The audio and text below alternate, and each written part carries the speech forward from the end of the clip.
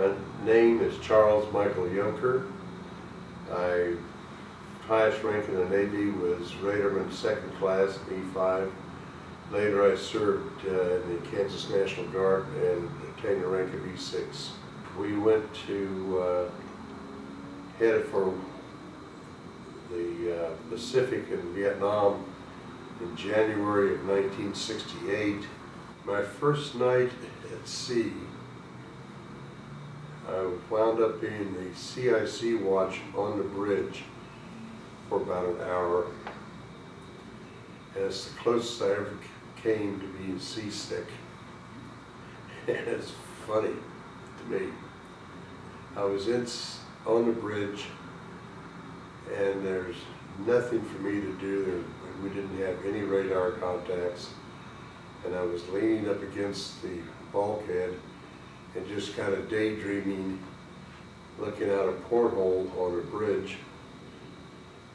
Very few portholes on the bridge, but there was one right where I was standing. I'm just watching the horizon go up and down very slowly. I'm just kind of daydreaming, and all of a sudden I start feeling nauseous, and I'm like, what the hell?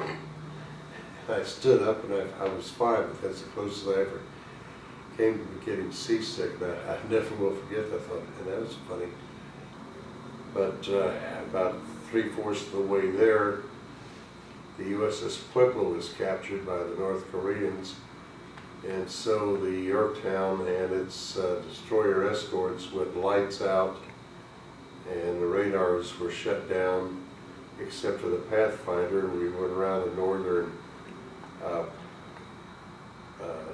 area of Japan into the Sea of Japan, and settled in the Sea of Japan in late January and throughout February into early March, if I remember correctly.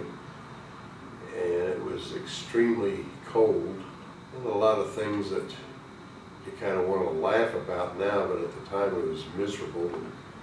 It got up to -13 degrees one day, and guys were taking their foul weather gear off because that was a heat wave. It was usually around 30 degrees or below. It was a very, very tense time. We were barely on station, and we got a flyover by a couple of Russian Bear bombers with their bomb bay doors open.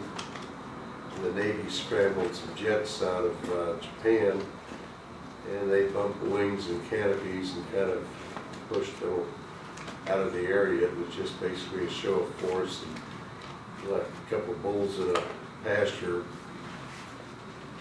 bluff at each other. There was, from what I understand, there was more traffic of submarines under the water from different navies than there were surface ships for a little bit. So this is a very intense time. And